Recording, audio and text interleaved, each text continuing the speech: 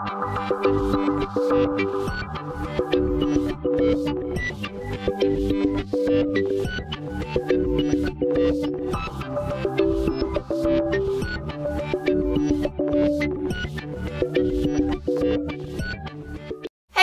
a couple of Saturdays ago I shared a picture on Instagram of where I tore the knee in a pair of my jeans, and aside from the fact that there's a tear in the knee, there was nothing wrong with the jeans. All their seams and everything were intact, which is pretty impressive because I bought them back in 2009, but they are Lee jeans, so they are fantastic quality. And I didn't want to throw them out, so I decided that I would do a little bit of DIY and make them look like they're supposed to have tears in them, and I thought, why not film it and share it with you guys? So if you would like to see how I tore up my own jeans, then just keep watching. So you'll need something denim, jacket, jeans, shorts, whatever you like, so that you can start cutting some holes into it. Some scissors, preferably fabric scissors, because they'll be so much easier to cut the denim with rather than regular paper scissors. Some tweezers to pull out all the tiny threads. These look really surgical, but they're actually just from my sewing machine. And something to draw all the lines on the fabric with. I'm just using some coloured tailor's chalk.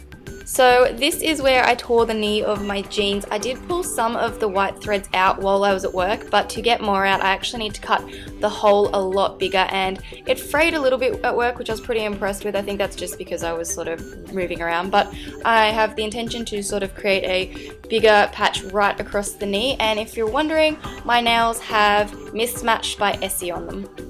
So I'm using red tailor's chalk so that I can easily see all the lines I draw, and I'm drawing them about 1.5 centimeters apart. Too close and you're creating more work for yourself. Too far apart, you won't be able to pull out all the threads in between. Also, you can see that the lines are different widths. This helps shape the tear, and you want to try and keep them as horizontal as possible as well.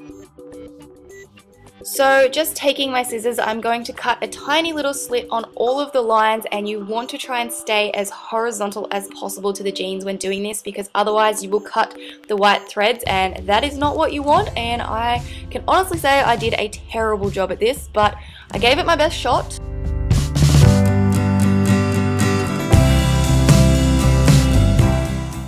Then I just fold the fabric back out, and again, staying as horizontal as possible, cut along the entire length of the red line. Then using the tweezers, I'm going to pull out all the little blue vertical running threads. It's easier to start by pulling out some of the white threads first. As you can see, I've cut them. That's not what you want, but it's bound to happen, and it's really hard to start with, but it does get easier as you go along.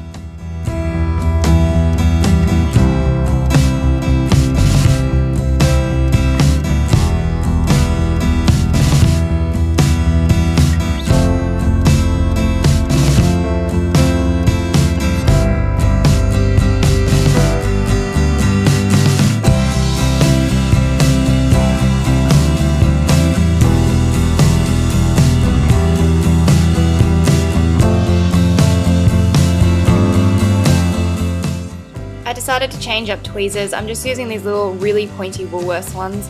They're so much easier to get out of the threads rather than the big ones. The easiest way I discovered was to hold the fabric taut and pull the threads out like from the side. It just made everything so much easier. So basically this is what it looks like once you have pulled out all the vertical threads from all the little bits of fabric that you sliced up. So moving on to the other leg, I have this really big white stain. I think it's paint that I really want gone, so I'm going to create a little patch over the knee, and then slightly further up the leg I'm going to create a bigger patch and just use the exact same technique as before, drawing up the lines, cutting and pulling out all the threads. So this is what the final result looks like. Then just using a little vacuum, I vacuumed up all the threads. They were everywhere. Then you just want to chuck the jeans in the wash. I did a whole load with them, so I wasn't just wasting water. And yeah, this is the before and after, and I think it turned out really well. I've actually had a lot of compliments on it, so I hope you liked it.